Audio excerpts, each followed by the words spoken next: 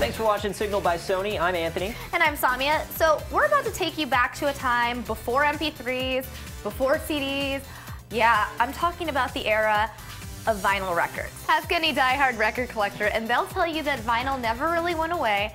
But the truth is, it is making a bit of a comeback right now. Actually, according to Nielsen Wire, vinyl sales increased by 37% in the beginning of this year. Yeah, and lots of new vinyl albums these days come with a digital download code, so you can still get the MP3s even if you buy the LP, which is a great deal if you like the convenience of listening to digital tracks, but you still want something physical in your collection. And that's like getting two things for one. Yeah, you totally. know what I mean? It's like buy one, get one free. I like to put album art on the walls and then have the MP3s to listen to. Yeah, I feel like that's very you.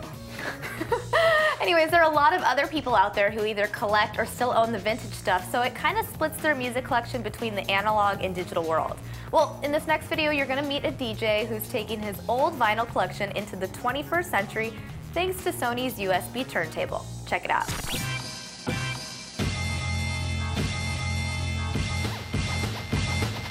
So I'm Mauricio Balvanera. I'm editor/producer at Revision 3, and I also happen to be a hobbyist DJ.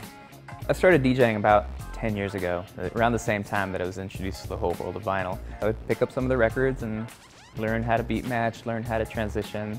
My taste since then has gotten a lot more eclectic. I have a little bit of rare records and a little bit of 99-cent records, which to me are also invaluable, even though I bought them for 99 cents, just because I'm not going to find them anywhere else. I think vinyl has lasted as long as it has because it's really the only analog format that you have that's cheap to produce and still has playable, you still have turntables everywhere. Old turntables, new turntables still being made. I think buying vinyl records is a trend right now, but it's a good trend. It's the trend I like to see. I have noticed that a lot more record labels are putting out vinyl in tandem with a digital release within the record. The problem with that, though, is still those 99-cent bargain bin stuff that, we've collected over the years, and there's no digital copy for that.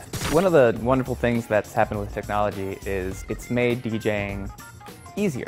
I don't have to carry crates and crates of records anymore to clubs or whatever party I'm DJing because of the digital revolution. So it's made things a lot easier in terms of mobility. What that means, though, is I need to convert my existing vinyl collection to digital. So I'm trying to go back into my catalog and recapture that vinyl sound into an uncompressed format, which is one main reason why I've been using the Sony USB Turntable. One of the great things that I love about the turntable is I really see it as a listening and recording center. So I've got my other turntables that are my DJing tools. The Sony turntable's become the listening station. It's great quality cartridge and needle. It's a belt drive system and it works fantastic for listening.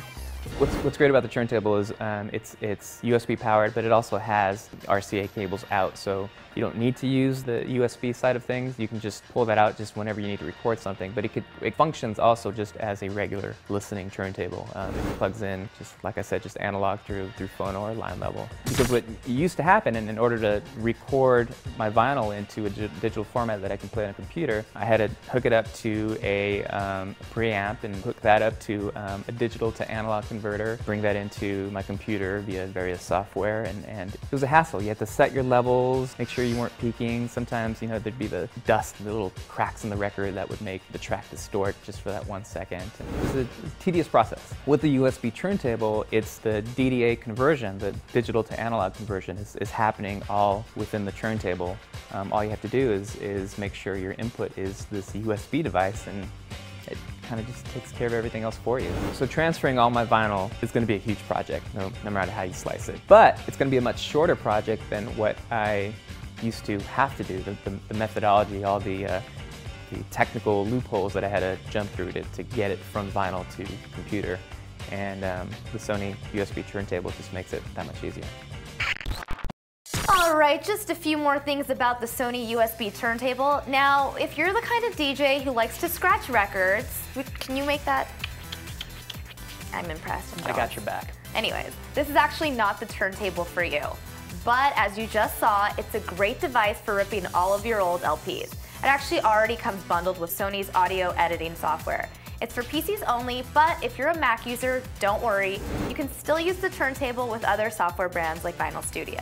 Yeah, and even if you're not using it to rip your vinyl, it's still a fully functional turntable that you can connect to your stereo system and just play your old records on it. Anyway, there are other brands that make USB turntables too, so like always, be sure to read up on product reviews on CNET or other shopping sites. There are some helpful reviews on Sony's site as well. The Sony USB turntable is about $150. Remember, to stay on top of everything Sony makes, just go to youtube.com/signal or sony.com/signal. And if you haven't done it already, please do download the free Signal by Sony app for Android or iPhone. You won't regret it. For now, this is Anthony and Samia signing off.